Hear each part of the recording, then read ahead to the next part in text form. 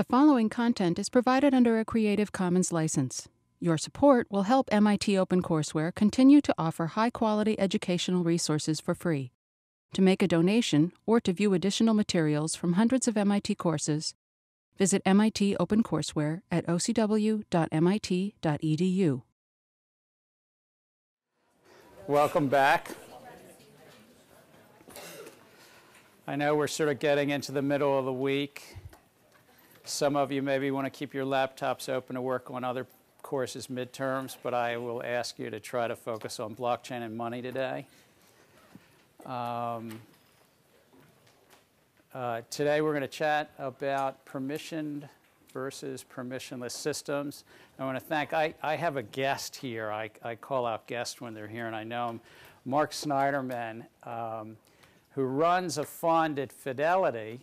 Mark runs about $6 billion called the Real Estate Income Fund at Fidelity. And you might say, well, why does he want to come to a blockchain and money course? It's because we went to high school together. So, I was at his wedding, and he's getting married again next week. Yeah.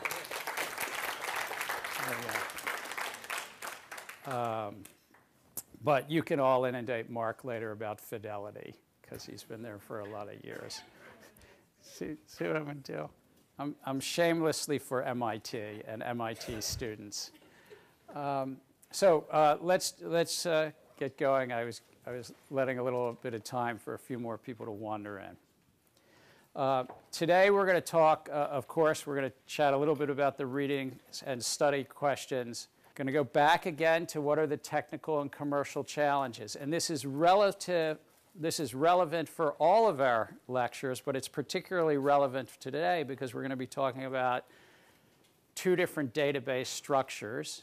One's the permissionless blockchain of Bitcoin, but now today we're going to introduce and go deeper into the permissioned or private set of blockchains like the IBM Hyperledger and Corda. But the technical issues relate to all of that. And then, of course, we're going to talk about that against a third type of database, traditional databases. So aligning permissionless, like Bitcoin, permissioned, IBM Hyperledger type of, and then traditional databases, and why in a business setting you might think of one versus another versus another. And I'm sure if I run off the rails anywhere on traditional databases, which I have not personally studied, Aline will help bail me out somewhere. Is that a deal? Maybe? Okay. All right. Yeah, I asked for it.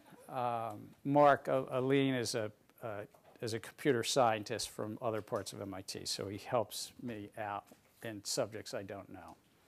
And even in subjects I think I know. So let's just start a little bit with what did you take from the readings? There were 4 or 5 readings, of course, but what is a permissioned or private distributed ledger? Now, I can do this. I can light them up, as some people said, because Talita's given me my list. But again, class participation, anybody who hasn't spoken yet might want to sort of chime in and give it a shot. I'm not seeing any volunteers. Oh, yes. Do you want to tell me your first name again? Jayati. Jayati. Jayati. Okay. So the permissioned DLTs, unlike the permissionless or trustless ones like Bitcoin, they limit the number of participants. Essentially, they require the participants to be authorized before they can enter into this technology. And in addition to that, they are said to be stakeholders, and since they're the only ones involved in verifying the transaction, instead, unlike the permissionless ones where it has to be verified by all the nodes, this limits the permissions required to only the stakeholders, which increases also the transaction speed. So it's like the triangular, the dilemma we learned about the security and decentralization and the scalability. So it moves closer away from decentralization towards scalability. Okay. So Jaita. Jai. Jaita. Went through a whole lot. It's about the number of nodes and permissioned into it, and that it addresses some of that Bouderin's trilemma. So at its core, it sort of addresses some of the scalability issues, but it does that at a trade-off that it's not truly open. It's not anyone can write to the ledger. I mean, that's sort of the fundamental things. Anything else that folks took out of the core readings as to how it separates and how it's different? I mean, all right, we'll get a chance to add a little bit. And then we're going to dive into Hyperledger and Corda a bit. We'll talk about digital asset holdings. What's digital asset holdings? Anybody know this company? Well, Alon knows it. Brodish knows it. Alon. So, Alon. Yeah, it's basically a competitor of Corda. They're trying to build a DLT protocol that will allow financial institutions to exchange information and value. And they started, to my understanding, in 2016, which is 2 years after Mercury Corda, funded by CD, JP Morgan, Goldman Sachs. They raised basically the same amount of money, $110 million. And who, other than Alon, can tell me who runs digital asset holding? Just, it shows that you did the reading. Somebody haven't, yes, Priya. Priya. Yes, Blythe Masters. Blythe Masters. Yes. Right. Does anybody know what who Blythe Masters is and what she's famous for beyond digital asset holding? She worked at JP Morgan, and did she invent the CDS? Yes. Credit default swaps? So she worked at JP Morgan, and she's known around the world of credit default swaps. Gillian Tett, who some of you, the Sloan Fellows, will get a chance to chat with Gillian Tett in New York in a few weeks. Gillian Tett wrote a whole book about credit default swaps in JP Morgan, and Blythe Master is a central character in that whole narrative arc. This is what she's doing now. She's brilliant, and she's a very good businesswoman. I ran the Commodity Futures Trading Commission and had an opportunity to meet with her a lot because she ran the Swap Dealer Association, ISDA, at the time, or was the outside chair of ISDA, if I recall. And then we're going to talk about the business trade-offs as well. But what do you think some of the central business trade-offs, if I could get 2 or 3 of you to help me out on, what are the central business trade-offs between permission and permissionless blockchains? Let me see if I get somebody other than Priya. Yes? You remind me your first name? Sean. So the permissioned blockchain have better privacy protection and better scalability, and no mining needed in permission. So let's pause for a minute. So better scalability, better privacy, and the third point you're saying? No mining. No mining, or mining is associated with this proof of work.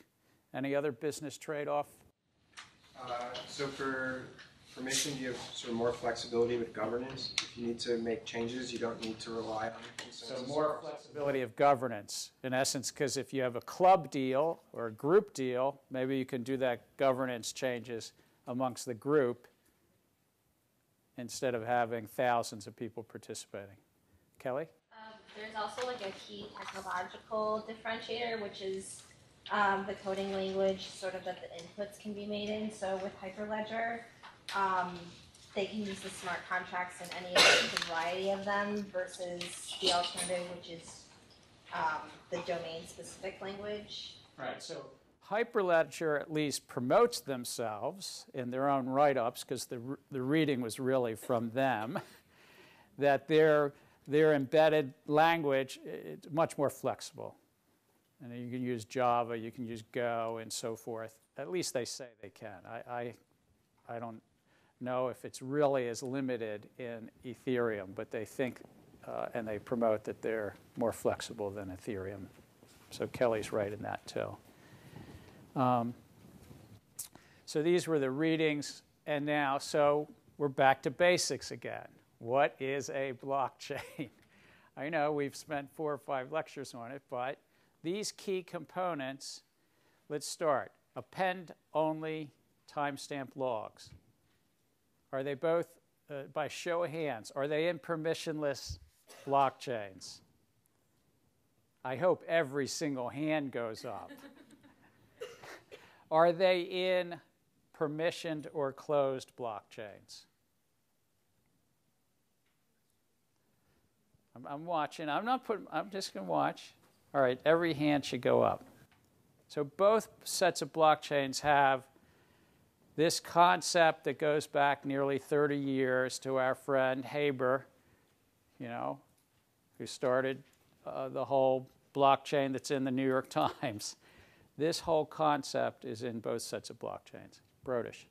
So I have a question about this. If we kind of equate append only to immutability of the ledger, then I think I read in one of the readings that Corda has a feature where you can make some changes to the history, which is not equivalent to a hard fork. So that will probably be one example where it is not purely append only in a permission blockchain. So Brodish is raising that there's certain features that are promoted in one of the private blockchains, Corda, that may allow you not to append only, but in essence, delete data or replace data, possibly. And because there's also in private blockchains an ability to partition, and in essence, it's a kind of a form of sharding, but to partition the data. I don't know enough about Corda whether they literally allow you to delete, or is it something in this partitioning? But maybe Hugo?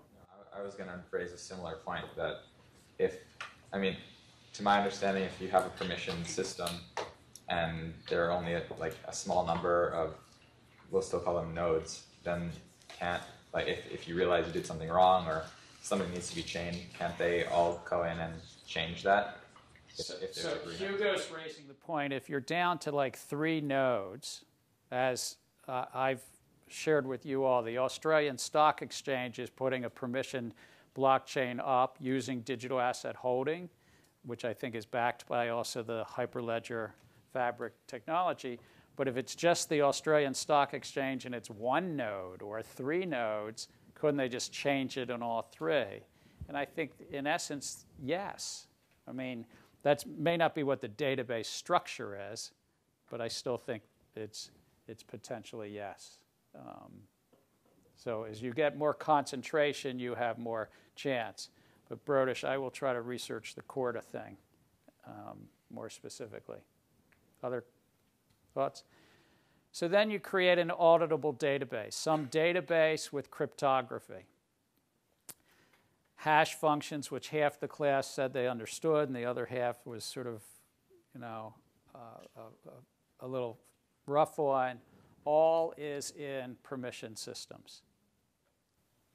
Using cryptographic schemes to ensure for the validity of the data and, so to speak, the immutable nature of the data. What's different is consensus protocols. In essence, it all goes down, except for Brodish's point maybe about Corda, as to who gets the chance to add the additional data. Is it a small club deal, or is it broad, wide open? Everybody together, roughly? So back to the technical features. Remember, it's a bunch of cryptography. Love it or hate it, it's actually allows us all to use the internet, well past, obviously, the blockchain that we're discussing in this class. Network consensus, and then all the ledgers. So both permission and permissionless have ledgers, have cryptography. It's that middle bucket that's different between the two. So what were some of the challenges that we talked about in blockchain? We just talked about them 10 minutes ago, but just what's the list again? See, this is the easy part. If you haven't spoken yet, this is like the easy questions. Oh, I'm hopelessly shameless. Yes. Do you want to say your first name so Talita takes you off the list? So, You get it? No. You want to say it louder because Talita can take you off. Thank you.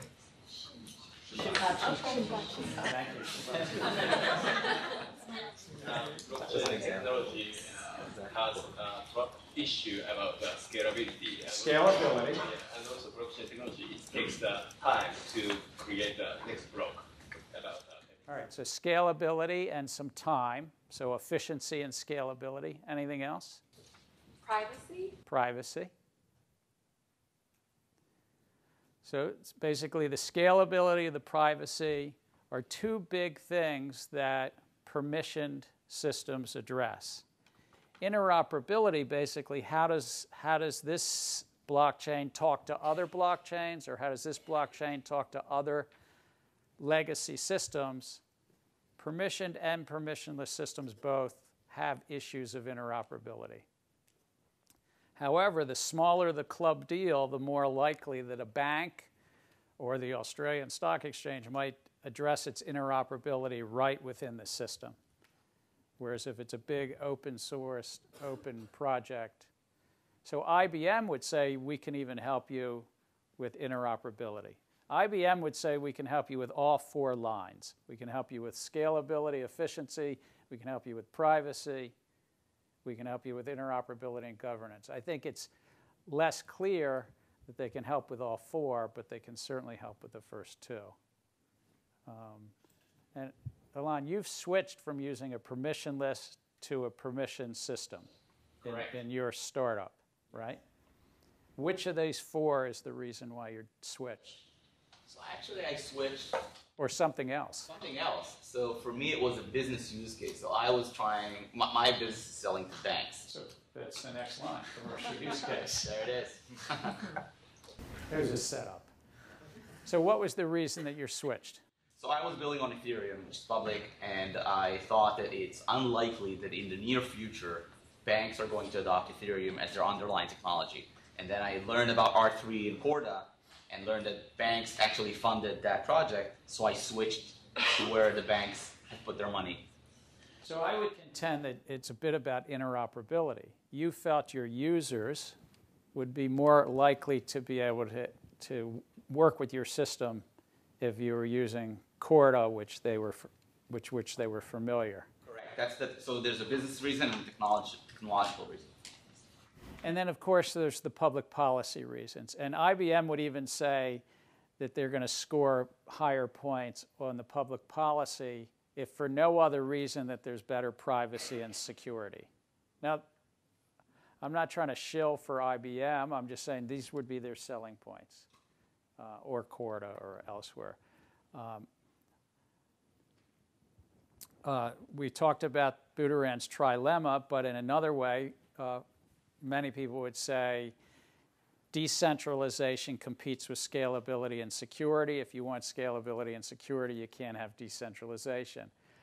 I'm not a big believer in this trilemma, even though I've now raised it twice. But it's often talked about at blockchain conferences and blockchain papers and business discussions. So I've always told you I want to be a fair representation of the debate that's going on. I think it's more possible to solve these 3 over time together than some others. But maybe I'm just a cockeyed optimist about technology. So public policy framework, what were the big 3 slipstreams? I went fast last time, the last class. Leonardo, what are you going to tell me about the... It's because you were adjusting your glasses. Yeah. No, we spoke about the difficulty to implement framework, and we were talking more about the need for adoption, offer security to protect people. So to protect people, so it's sort of a privacy thing. I think I have a hand up here from Catalina. There are like 3 big things that need to address the public policy: working against illicit activity. Illicit activity. Financial stability, and protecting the investors. There you go. All right, so you know my style. I try to drop things into 3 buckets, but it's the only way I can remember anything. But it is the 3 big buckets, of course. And since I went fast last time, and we're going to be coming back to a lot of it, but were there any questions that you have? And this is just an opportunity. Brodish.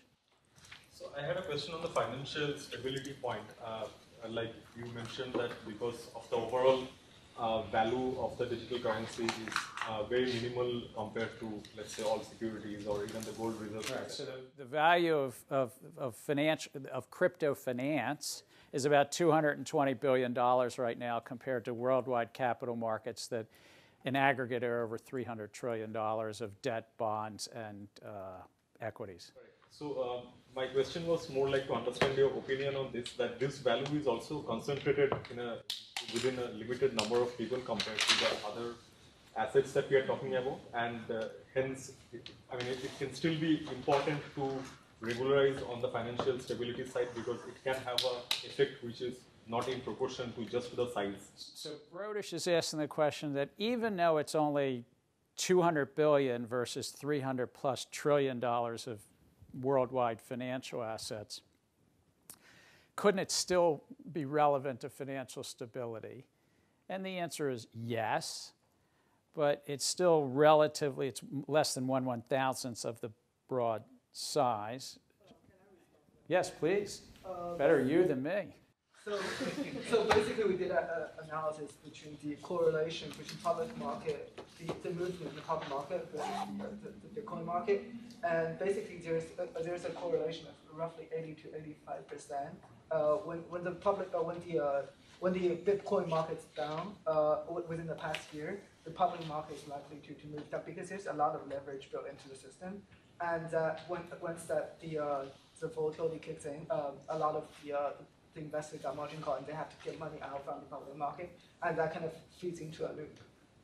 So you're saying there's correlation and there may be feedback loops. Tom? Sort of a related question. So Mervyn King was in this room a couple hours ago, and he was talking about, in the 2008 crisis, 2 issues of trust. One where there was a counterparty trust issue. Banks, even though the overall derivatives market was even, banks didn't individually know which other bank was most at risk, and so they wouldn't trade with each other or lend to one another. And then on the opposite side, the solution, the salvation, was 2 people in a room trusting each other that the central bank, that the government would fund tens of billions of dollars to inject capital. And so I wonder your thoughts on blockchain's role in addressing that first problem of knowing your counterparty, or at least being able to trust their position, and then the risk of eliminating the second chance of injection of capital into the financial system in a blockchain. Ross, I had a question that's related to this. all right. Which is, Thanks, Brodish. See how you don't do. but the question is this: it does strike me that you only have a financial stability problem if people are relying on the value of people's Bitcoin holdings, for example, which is the bulk of crypto assets, right? The reason you have the problem during the crisis is you have all these banks, they're carrying these assets on their balance sheet, and all of a sudden people think they don't know what they're worth, right? Who, if anyone, is actually carrying the Bitcoin assets on a balance sheet that someone else is relying on? Or to put it differently, who's extending the leverage? All right, so how does it get out? let me wrap these together. I think that what many central bankers and the Financial Stability Board would say at 200 billion versus 300 trillion, it's probably not that financially relevant at this point. Where it could get relevant is, as Ross has sort of suggested, is if there's leverage behind it. If it's in a balance sheet, it's an asset on a balance sheet, and there's a liability on the other side, and thus it could bring down that entity, whether it's a hedge fund, whether it's a bank, but something that's relying has. To tie it back to the questions that Tom raised is, could blockchain lower systemic risk? Possibly, if it's a better database solution. If it answers, What Mervyn King was speaking about, we also addressed in the late 90s. I remember it quite well when Secretary Rubin called a number of us into his office and said, I don't understand, the banks can't tell us their exposure to Korea. A number of countries, South Korea was about to have, they didn't default on their debt, but they were coming close to defaulting on their debt. And of course, it was only a short while before other countries like Indonesia and Thailand were getting into that same debt challenge. But why couldn't banks tell the U.S. Department of Treasury their exposures? Usually through derivatives. And derivatives, both in the late 90s and in the financial crisis, were often something that propagated risk through the system. Now, the numbers were larger. I mean, depending upon the time, the 90s was less than this, but it was $400 trillion of notional amount of derivatives. So just the sheer notional size, even though the capital at risk in derivatives was much smaller. It was because the leverage of this big notional size. And the transparency was pretty low. It wasn't zero, actually. It wasn't zero, but it was really low. And so I think that's what Mervyn King would have been mentioning. And I do think blockchain can help in that transparency. But it takes a big collective action. And so Europe, the US, and Asia, a lot of laws were passed to get more transparency in the derivative space. British, I would say that there could be problems. And I've had conversations with elected leaders that say, don't get lulled into the sense that it won't have financial stability issues, because that was what happened in the 1980s and 90s when people said, well, derivatives will not create instability because it's only the institutional investors, the sophisticated investors, they're, so to speak, big boys or big girls, you know? And I was part of that. Those debates, that consensus that formed that it was only institutional and it wouldn't. But there was a lot of leverage and a lack of transparency. When big leverage, multiple hundreds of trillions of dollars associated with it, it of course was part of the crisis. Not the only part of the crisis, but any other questions before Hugo? Yeah, on the protecting the investing public front, I was just wondering, like a lot of people are now using Robinhood and zero fee, things like that, to invest in the stock market. And companies like Robinhood and Vanguard often sell order book data to high-frequency traders so that they can kind of know what's going on and maybe front run.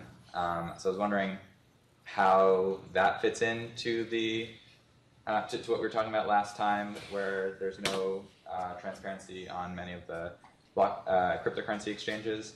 And then in addition to that, big institutional investors can, I think, buy like upwards of 5% of any stock and then wait a few days before they have to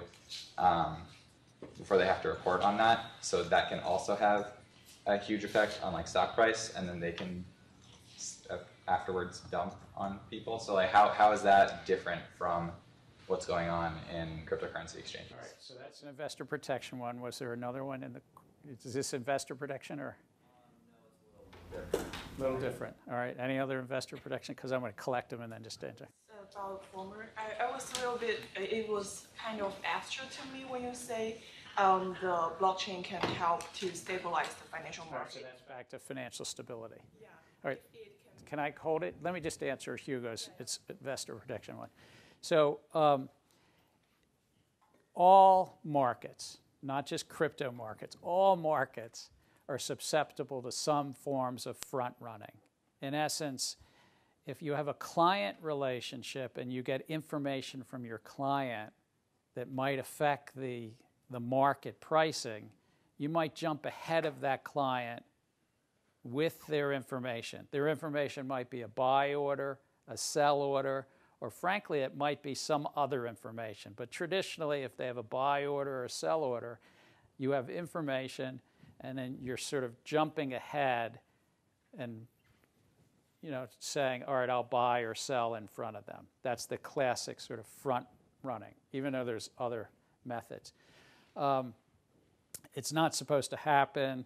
On regulated exchanges, you have some policing of it. Even before government stood in, you could have some policing of it in self-regulatory organizations.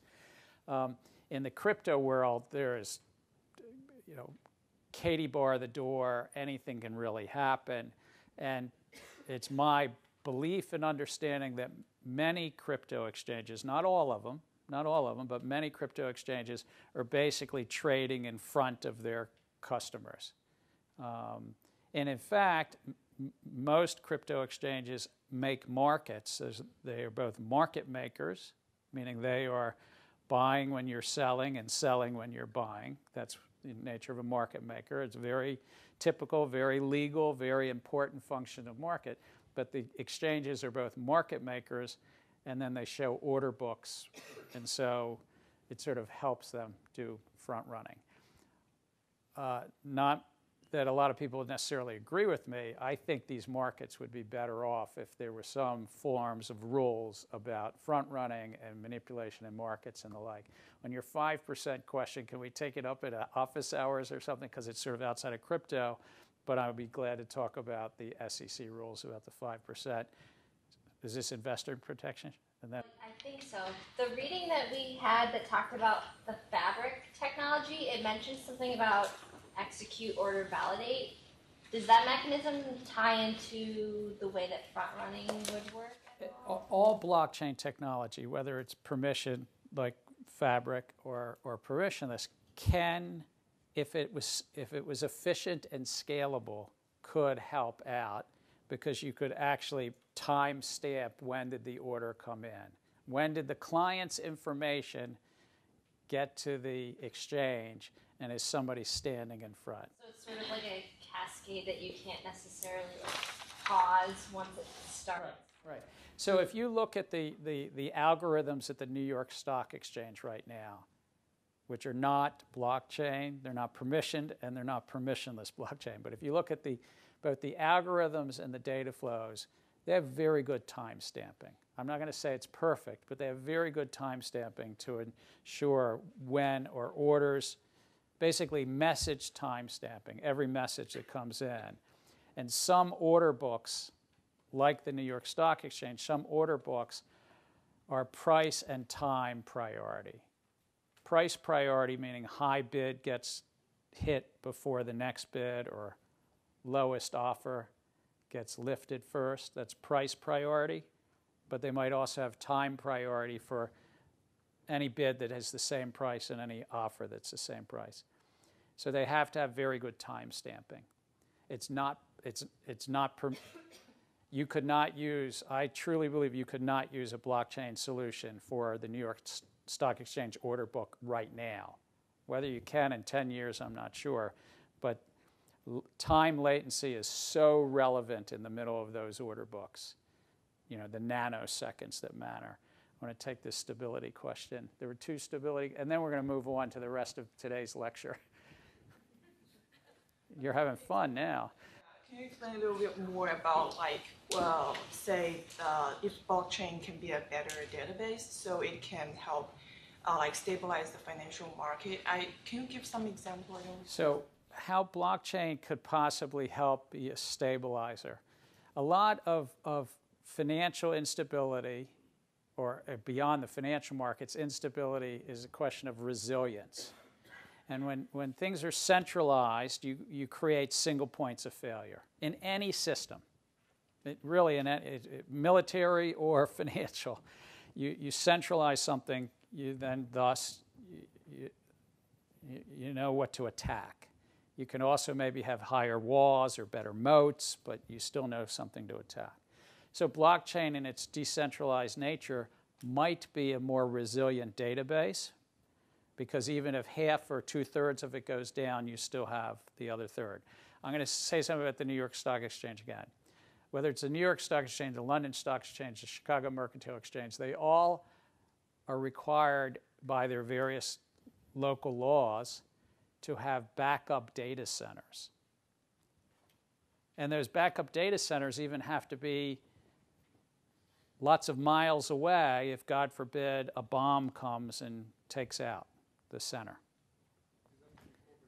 What's that? It's basically disaster recovery. So maybe blockchain will be more resilient. I don't know. I'm going to take 2 more questions and then get back to permission versus permissionless. Wait, back in the corner. Your first name again is? Matt. Thank you, Matt. I should know that. I'm kind of just curious how, like, essentially the nascency, for lack of a better word, the central, like the nascency, how kind of like new and this market is, how that affects policy. Because when you're shaping policy and you don't necessarily have like a bunch of years of knowing how people are going to react to that policy, I feel like it could almost be a chicken and egg. Okay, I understand. Anybody else on the same theme? No. So the question is, how does it affect policymakers when a whole technology is new? And I would say we have a lot of history with this. We have, whether it was railroads or the telegraph or the telephone or television, we have a lot of history. Technology and commercial applications move ahead of the public sector. I mean, it's just inevitable. The official sector, the public sector, unless it just basically does what Mark Carney says in The Choice, is to isolate something, to sort of put up the moats of a society and says we can't use that technology here. Unless you have that, technology usually supersedes the markets, and the markets and technology come before official sector. Depending upon the area, it can take single-digit years and sometimes decades for public sector to catch up, literally. But let's take the internet.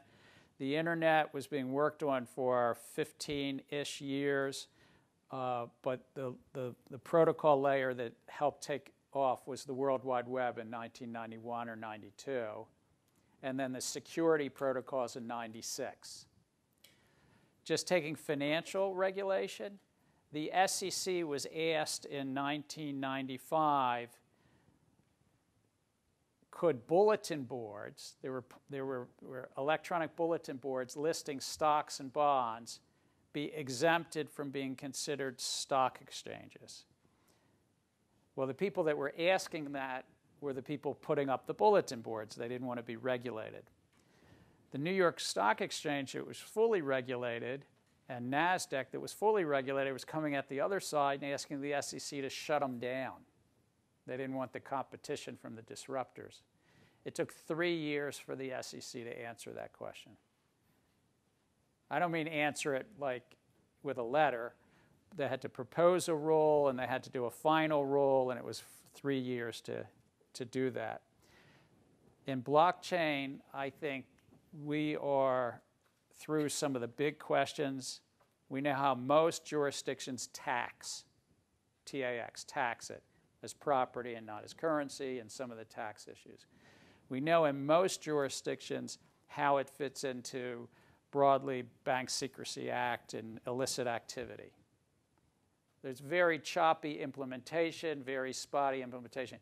I would say the investor protection side, we're at the early stages, and it's going to take, in most jurisdictions, another 3 years maybe to sort through some of how to, and this is just crypto finance. I don't know, Matt, does that, that's just, I'm giving you some predictions. Some of it could be multiple decades. We're still today trying to figure out, the public sector's figuring out how to regulate Facebook and Google. I'm going to take one last question, because I got to do permission.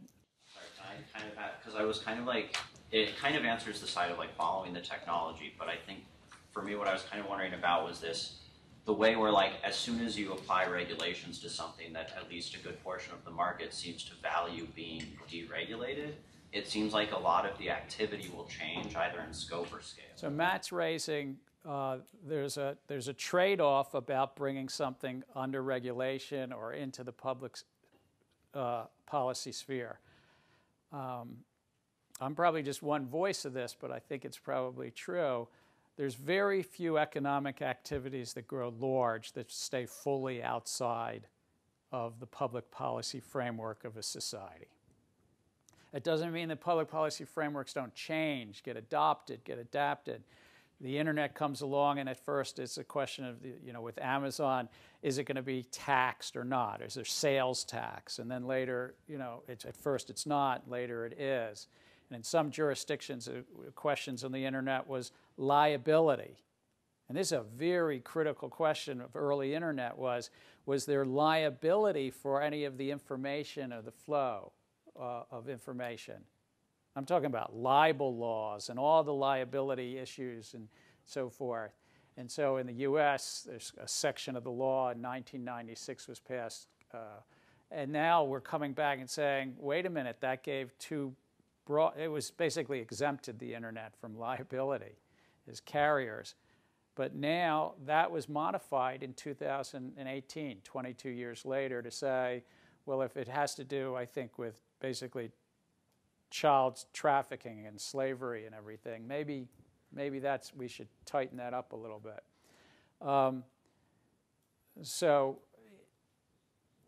I don't believe any broad economic activity is going to remain outside, fully outside public policy frameworks. I'm glad to be challenged on that, but I think blockchain and particularly crypto finance is at this grappling stage to get in. So let me move forward because this is more about permission and permissionless. I just wanted to cover some of these. We will cover initial coin offerings and the public policy issues around initial coin offerings and the Howey test. We will cover crypto exchanges, and we will cover central bank digital currencies a lot in the second half of this semester. And so back to the trade-offs that we talked about already, the trade-offs of centralization and decentralizations in Coase's work from the 1930s about the firm. This is the cost, remember. This is the cost. As we get centralized, there's more cost of economic rents, single points of failure, and capture. Some fragility, in a sense, in the system. But decentralization has its cost as well. You'll notice that these two lines are crossing somewhere. It was my failed attempt to say, maybe there's a balance. Maybe overall, while some organizations will find all the way to decentralization and some to centralization, I think economic systems tend more towards the centralized side of things. But you can change the slope of these two lines if you want. I'm just trying to give you a framework of thinking about. So as we've talked about, the financial sector pretty much favors permission systems. The financial sector is saying, going back, no, too many costs of coordination, governance, security, privacy, and scalability. We're over on the other side. And so that's where they are today. I'm not sure that's where they'll be in 5 or 10 years, but it is definitely where they are today. So let's go back down our list in a sense. Where do you think I'm going to have a bunch of check marks and X's on the right? Where do you think I'm going to have check marks and X's? This is the same 3 big buckets because I can't think of anything. Emily, do you have a point of view? I mean, I think in terms of the permission technical features, one of them is obviously that it's not using that proof of work. It's not using the same proof of work. Not using proof of work. So I had to give away reveal the current. All the cryptography that's used in permission systems, or permissionless systems, is used in the permission systems. It might be used a little differently. I'm not going to say the Merkle trees are exactly the same, but all that broccoli we were eating a few lectures ago are relevant on both sides. Sorry, Aline. What's that? You like broccoli, a computer scientist speaking. Everything, though, about digital signatures and hash functions and so forth are relevant to both of these, but they're not necessarily relevant to every traditional database, which we'll talk about in 10 minutes or so.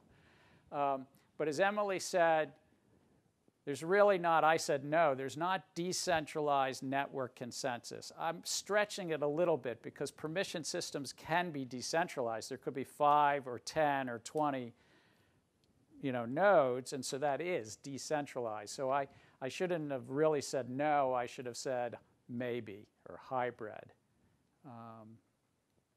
And instead of proof of work, the permission systems use a bunch of consensus mechanisms, and I just listed a couple: notary nodes or PBFT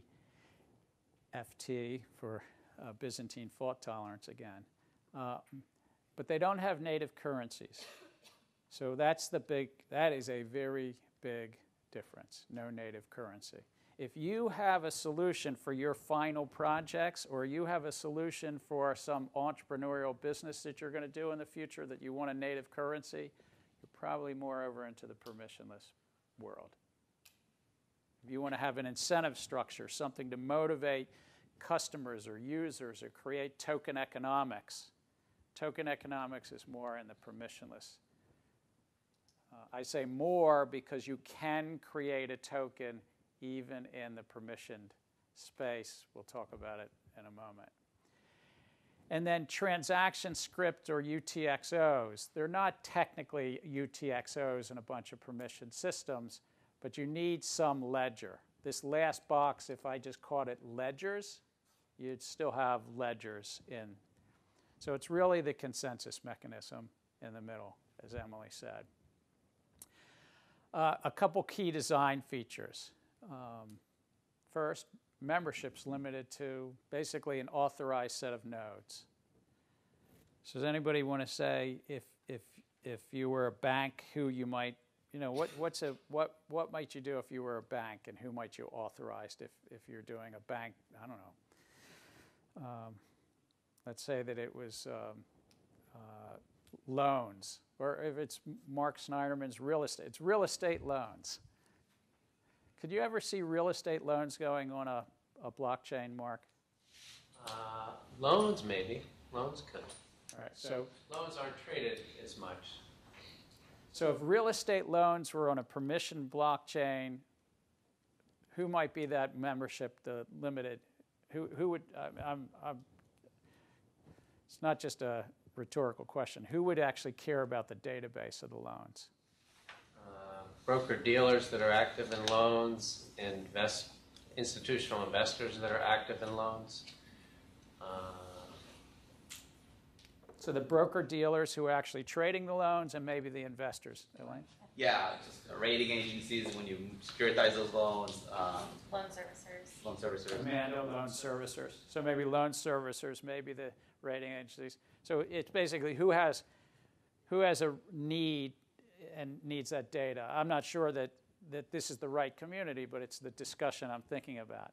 And again, as you're thinking about, I'm jumping again to a little bit final projects, but when you're thinking about who actually needs data and who has a reason to amend the data or write to the ledger. Because if you don't have a desire and a need to actually amend or change the data, move value in the system, you might not need an open database.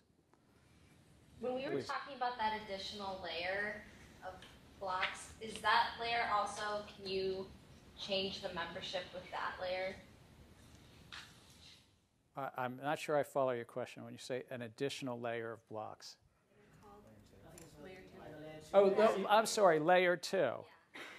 Can you alter because it's like a different level of refinement of information that's stored? So what Kelly's asking is we've talked about how to make permissionless blockchains more scalable by having a layer 2, like the Lightning Network. That's what you're referencing.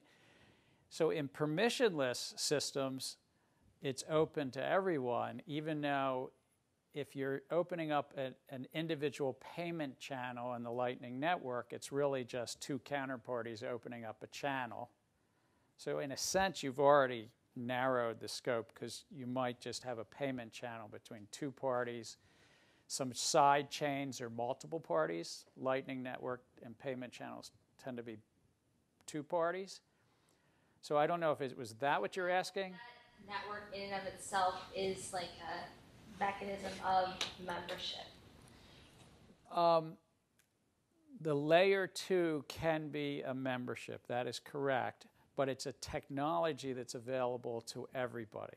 So it has attributes where you can open up bilateral channels. James? I was going to say, for permission blockchains, couldn't you imagine that your layer 1 would be, say, the Fed with all of the big commercial banks, but in effect, if you're thinking about a different layer, you could have another layer on top of that, which are just central banks. So you can naturally have 2 layers that deals with. So where we're headed is do permission systems have the same need to have a second layer as permissionless? And even if they don't have the same needs, might it actually provide something? So I would say I don't think they have the same need to have a second layer because they're more scalable, they're more efficient right now, and they're already closed clubs. But even if they don't have the same need, they might actually want to put a second layer on top. And some of them actually do this right in their technology. And it's what I put up here as the second and third bullet point. The transactions can be limited to only authorized known participants.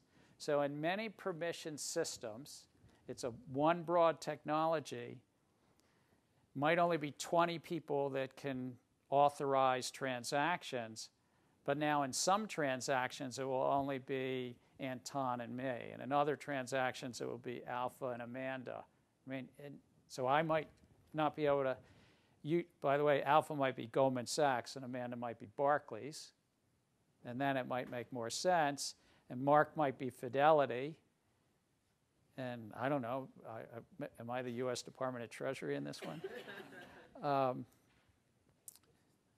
Mark and I both started out in finance. I just went off to public service later.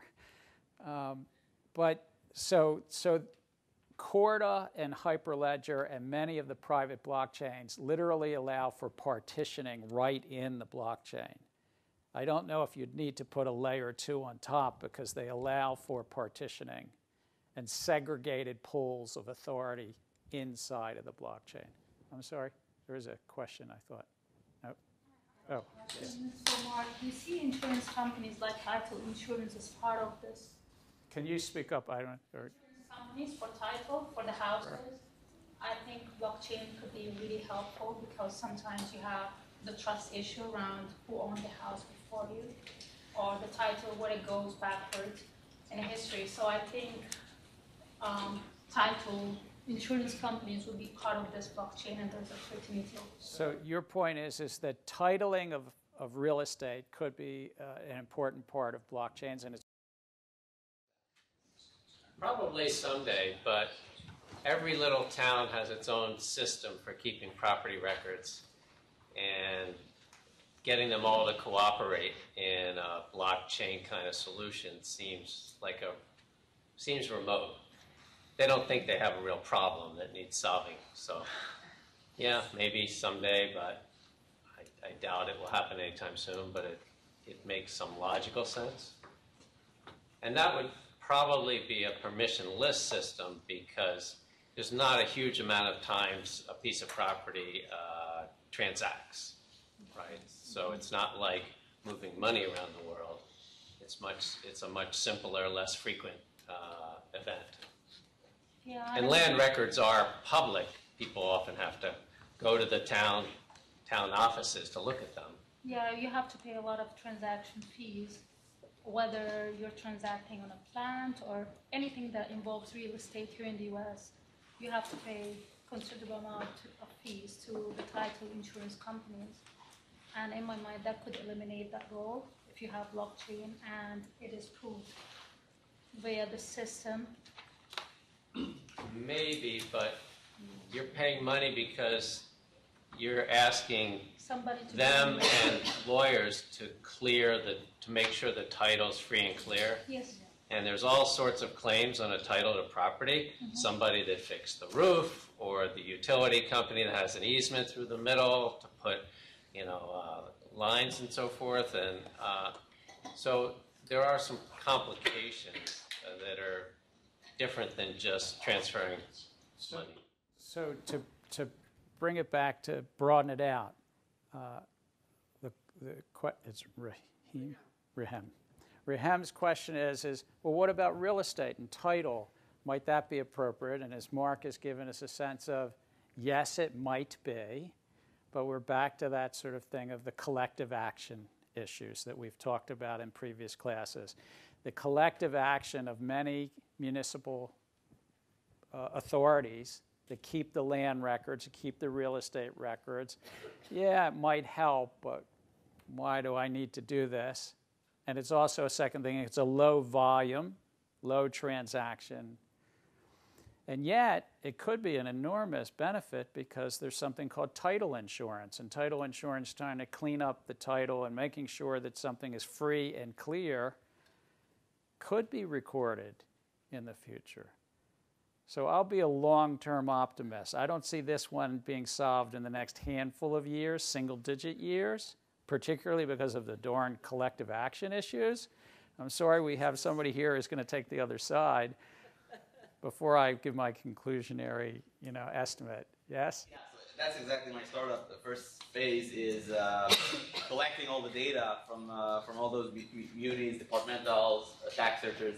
The information is there publicly. So yes, they will not probably immediately adopt a Corda node and record their stuff, but you can publicly pool that information and then use that information and record that information on the blockchain. And then once I become stronger and bigger, then they will probably have to adopt it. All right, so maybe I'll move up my estimate from double-digit years to single-digit years, but I think it's going to be, with all respect, sometime pre, and then I'm going to move on. So on this, I used to work at Habitat for Humanity International, so access to proper land rights or land title, that was a big issue for us overseas, not so much in the US. And so I could see a real application there where in several countries where there is no land record or there are no title systems or they're buried in layers of obfuscation, this is a great solution to get something like that started in those contexts where there's establishing the property right of record could be of immeasurable social value. No, I agree, and I think there's been a tremendous amount of literature in the last 24 months around whether blockchain can help free up a lot of illiquid capital, in essence. I'm just saying I'm probably closer to Mark's thinking than to Alon's thinking. I think it's going to take some time. But depending on the context, right? In a context... Context, the country, the system, the legal system, how decentralized and how tough the collective action issues are. So just going back to private blockchains, technical features. Let's go back. Membership limited to authorized nodes.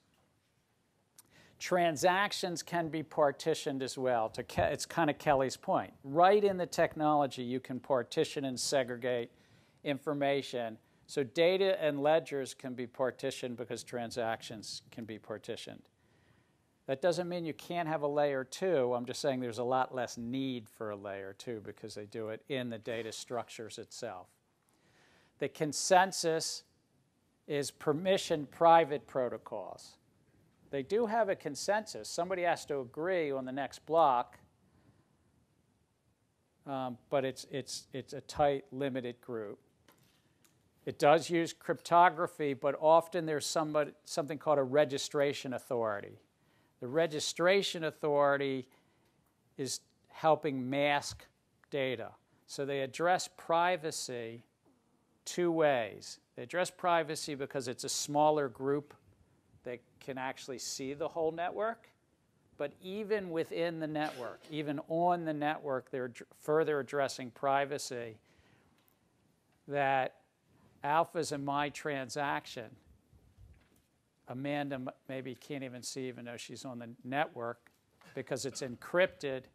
And then there's sort of what's called a registration authority or authority within the system that can unmask it. Yes? I just have a question about how is a segregated sort of a subgroup of two differ from a layer? If the subgroup of two is already doing some netting off of calculations or whatever it may be, transactions, and then the net get booked into your All right, so I've got another question I have to follow up on. I have to follow up on Brodish's Corda question, and now James's question about, well, wait a minute, how is this partitioning different than a layer 2? And it's beyond my knowledge, but I'm going to see if I can get it for you. They're both good questions. And then smart contracts, yes, smart contracts can happen on these systems as well as permissionless systems. IBM's, they say they use chain code, but they say chain code really could be any language, at least they advertise, and no native currency. So that's kind of the technical, not deeply technical. It's not like learning hash functions, but yes to cryptography. Well, they partition the ledgers. The consensus is closed loop. Yes, they have smart contracts. But they can even have additional privacy, but it comes at a cost. There's an authority that has to protect something, a registration authority inside of it. Oh, I forgot. The code is generally open source. It does not have to be open source. Hyperledger is open source, but it doesn't have to be open source. So this was from one of the readings. I'm just putting up that chart that was in the reading, and I just found it helpful. It's a different way. It's not Gensler's way. It's somebody else's way of thinking about Ethereum, Hyperledger, and Corda. I'm only using Hyperledger and Corda because they're two of the biggest private platforms. There are many others. Different programming language, you might say, from a business point of view, who cares? And to some level, you're probably right, but you're not completely right. I mean, there's probably more that people can write on top of Hyperledger Fabric. They say more developers could work on that than Solidity. Governance, that's the governance of the system itself. They all can do smart contracts. We've talked about consensus. And the scalability is much harder. Ethereum, remember, almost crashed on CryptoKitties last December. And I shared that story about one initial coin offering was 30% of the Ethereum network on the one day it was closing. So DTCC in a given day can do as much as 100 million transactions in a day. That's the Depository Trust Corporation. Ethereum does about 1.5 million transactions a day, and Bitcoin about 400,000 to 500,000 transactions a day. So, you know, we've still got a ways to go on the scalability. So what about traditional databases? I think that to talk about permission versus permissionless, a lot of people, even some of my colleagues here at MIT, says, well, if you're talking about Hyperledger Corda and a Fabric and Corda, it's just that's like Oracle. That's just a traditional database. That's not really blockchain. The Bitcoin and blockchain purist would say if it doesn't have Nakamoto consensus, forget it. It's not a member of the club. That's not how I've chosen to teach this class, as you know. I think both are relevant, possibly, to business solutions, and it's worthwhile to think of them. But so what separates, and this is not in the reading, so I'm just going to, but what separates it versus a traditional database? Well, back to the basics. Permissioned private blockchains have append-only logs. You're adding, I know, thank you, Brodish. We'll figure it. But basically, they have append-only logs. Traditional databases, and I'm at the edge of my knowledge, you can create, you can read, you can update, you can delete. But, again, I'm taking the mainstream traditional databases, or what's called CRUD, if you wish, C-R-U-D. Whereas these, you always are adding to the database. Two, these databases use cryptography to have commitment schemes. I mean, remember, what is a hash function? It not only compresses data, but it means you're committing to the data. And when you finish the New York Times crossword puzzle, you can actually send it in, and if it's identical to it, and hash it, and if you remember our discussion about the New York Times crossword puzzle, if it's hashed and the hashes match, voila, you solve the New York Times crossword puzzle. So you can have commitment schemes for the data. And it can be distributed. Yes, Joe Clean. So even if it's append only, if you take away the proof of work, you can rewrite it in a very quickly manner. So Joe Quinn's raising a very important point. So even if it's append only, you get rid of proof of work, can't somebody go in and rewrite it? Permissioned blockchains make a different trade-off on trust. Permissionless systems say, we're going to address trust through this proof of work, and at least 51% of all of the network has to, in essence, agree and validate and the like. Permission basically are saying, I'm going to trust the 10 or 15 or 20 nodes that are in the system can validate against each other.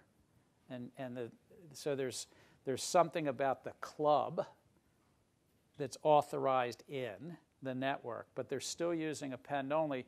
You're right that it's within those 20, somebody could try to rush through and do a whole entire new append only, but then within the club, it's exposed. If the club agrees that the last 2 days have to be rewritten, they can do it in a very easy way. Correct. But I would contend that even in Bitcoin, if 10,000 nodes decided to rewrite the last 2 days, they could. It's take them a lot of time because they have to find. That's correct. That's correct. So what Joe Quinn's saying is, in Bitcoin, what protects against that is partly the proof of work, and partly that it takes 10,000, or at least 51% of them probably, to rewrite the last 2 days. The economic incentives in Bitcoin is why waste all your computer power and electricity and so forth doing that when you may as well just go forward. I think Bitcoin could be susceptible to state actors. I think, if North Korea wanted or Russia wanted to spend probably single-digit billions, but at most maybe 10 billion, they could overwhelm the whole system and bring. They could do a 51% attack by buying up enough mining equipment, the ASICs, and just big-footing the whole system. But it's multiple billion, and there's academic papers on this now. It's single-digit billions a state actor could. An individual wouldn't want to do it because you'd crush $110 billion market cap down to so that would be kind of unwise. This is a very critical part of what a private blockchain, to me, economically, what a private blockchain can do and facilitate better than a traditional database. I'm not saying this list is the only list. I'm not even saying this list is completely the right list. This is Gary Gensler's list, trying to say what's the business that separates traditional blockchains. Append-only time stamping. Some cryptography and schemes that makes the data immutable so you can put it in a ledger. So it's back to ledgers and so forth. And thus, finality of settlement. Does anybody want to remind the class what settlement means? Anybody? Take a shot? Where's my accountant? Aviva's not here. Oh, please. It probably has to do with like the UTXO. No, forget about UTXO. Just tell me what settlement means. Like netting off your debit and credit. Yeah, debits and credits. Settlement means changing the data in a ledger and doing it with finality. In essence, do I have $10 or $11? A payment settlement system is when you finally say, I've got $11, no longer 10, and Amanda's got 9. instead of 10. You went down, I went up. Is that all right? Thank you. You'll hear a lot about clearing and settlement. The word settlement means to finally change the data in a ledger and that we're not going to come back to it. It's done. It's final. If we're moving something of value, and the value could be grapes, the value could be diamonds, the value can be real estate, the value can be money, but if we're moving something of value and storing it on a ledger, it's more adaptable to blockchain. If you're doing some database that has nothing to do with things of value and ledger, you don't need final immutable settlement, I would contend you probably have less reason to use any of this blockchain stuff. Zahn. Can you maybe talk a little bit about a real-world implementation of this? So I saw recently that Walmart is forcing their suppliers to basically add themselves into this private blockchain to basically track your supply chain. I'm having a really hard time understanding why that needs to be on a blockchain, whether permissioned or non-permissioned, and why that needs to be. So the question is, why is Walmart putting supply chain with a bunch of agricultural products on a blockchain? Agricultural products are something of value. What it's corn, wheat, grapes. It's something of value. And when it moves from one owner to another owner, if you keep that on a ledger, you can record that Amanda has the grapes and Gary no longer has the grapes. And another thing that blockchains help with is they lower the cost of reconciling multiple databases. We could keep, as in agriculture, we can keep separate ledgers, separate databases. The farmer is keeping their database. The wholesaler with the grain elevators are keeping their database. And up the supply chain, from the farm to the grain elevator to the millers and merchants, all the way to General Mills, all the way to Kroger and the store. Right now, those are multiple databases that by and large don't have to communicate. So the question is, will Walmart get to the place where that's a good idea? But I'm just pointing out, if you're moving things of value where you want to keep final settlement, that you know who owns that thing of value, in ledgers, and lastly, if you want to lower any reconciliation. If there are multiple ledgers, if you have multiple ledgers and things of value, blockchain, I think, is more valuable. Zahn's asking, well, is that Walmart? I don't know. We're going to find out. Tom, and I've got about 7 minutes to finish. There was a talk last year, somebody came in and talked about they were then piloting this program, but the example they used was in a E. coli outbreak in their spinach supply, rather than taking a whole supplier, an entire wholesaler offline and recalling all of that product, through the blockchain they could trace it to a particular farm and a single point of origin almost instantaneously and just take off a much smaller portion of it. So let me do this. Let me just hold. I know we've got 2 questions here. Let me just hold just for, is that all right? All right, we've got permission. So we talked about, this was what we talked about earlier, COSA's trade-offs of costs. Let me try another one, which is going to be my shot at blockchains and traditional databases. So one is access control. Who has access to the ledger? Who has access, if I might, to the data? 3 different types of approaches we talked about. Open permissionless, multiple permissioned, and client-server. I'm using the word client-server just to say traditional database. You can use another words, but I'm just trying to say 3 different types of data structures. And to Zahn's question, why would you be in one bucket versus another? And I'm saying this, if you're a venture capitalist one day and somebody comes into you with a blockchain solution, this is the same thing. Hopefully you'll make it better. This is just my approach to it. Public blockchain. Do you need basically public write capability, that lots of people can write to these ledgers?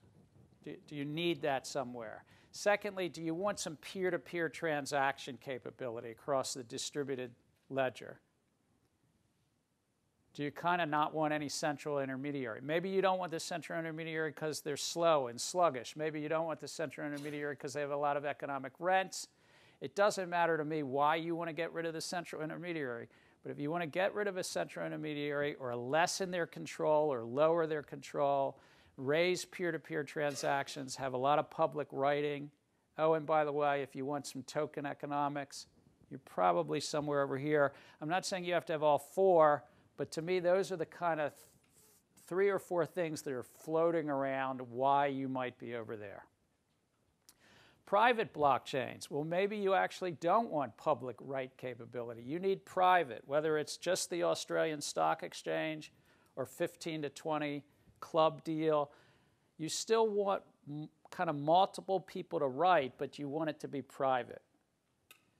But if you still need finality of data in an append-only log, that you need this appending the log, and you need some public verifiability, that you still need that data to be verified amongst, and this public means 15 or 20 players, but you need it to be able to be verified. So the trust mechanism is not thousands and open. The trust mechanism is 15 or 20 or 5 parties, but you still need it. You might be there. Where I come out is there's some cases that you just don't need any of this. There's a trusted party that hosts the data. Your trust mechanism is one party. The trusted party can do that. I use the letter CRUD. That's the create and update and delete and so forth. And that's based on client service architecture, this client-server architecture. There's always in that circumstance somebody right in the middle that basically owns, updates, governs that whole architecture. My business judgment on this is if you're moving things of value, you want those things to value to have some final settlement and immutability. And immutability, append-only logs give you some of that final settlement. We talked very briefly about a lawsuit that was 300 plus years ago, the Crawford case in Scotland. You won't have to remember it, but this, watch this. So steal this from me. Just do me a favor, just steal it. Okay. Right now, I have a right of action, but if you give it to, who are you going to give it to? I don't have any rights against you. No. Well, wait, it depends whether he knew you stole it from me. But it's gone. It's part of, that's final settlement. Those $2 are gone. That's final settlement. It's immutable. I can't get them back. What, Christopher? You want them? I just was asking for the money. You're asking for the money. I just use that as a visualization. Money is a social consensus and a social construct. But if you think of it in terms of ledgers, look, the money's gone. I can't get it. That's it, you know. That's good. You all go to Sloan, I can tell. Yeah. But it's an important concept. I think of this whole that way. So there were 2 questions, and then this is the decentralized end. Bitcoin and Ethereum are kind of at the decentralized end. I would contend Bitcoin's more decentralized than Ethereum. And centralized databases. Initial coin offerings that we'll talk about later, I think, are actually maybe a little bit more centralized even than permission blockchains. But we'll get to that.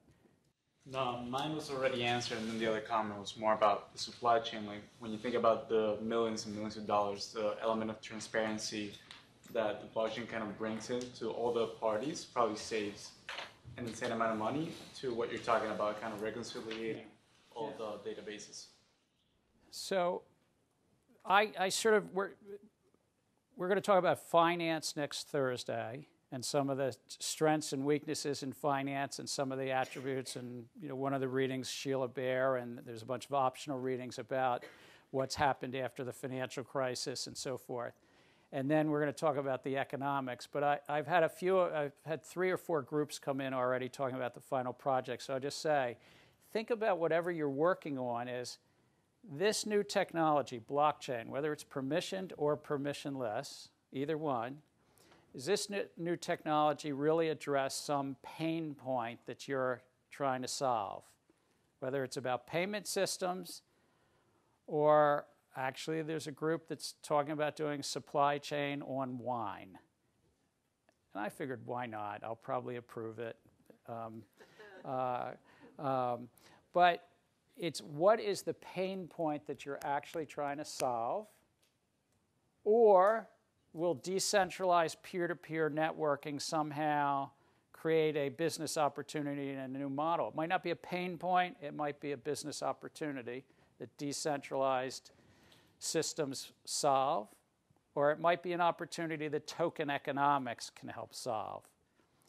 But if there's no pain point you're solving, no token economics, no decentralization peer-to-peer, I ask you to use your critical reasoning and move to the next use case. Because this is really about, this is a business class. This is about finding places for this incredible set of new technologies in the context of markets. And to have a really healthy sense of ground truth about what's possible. If not, traditional databases, move on.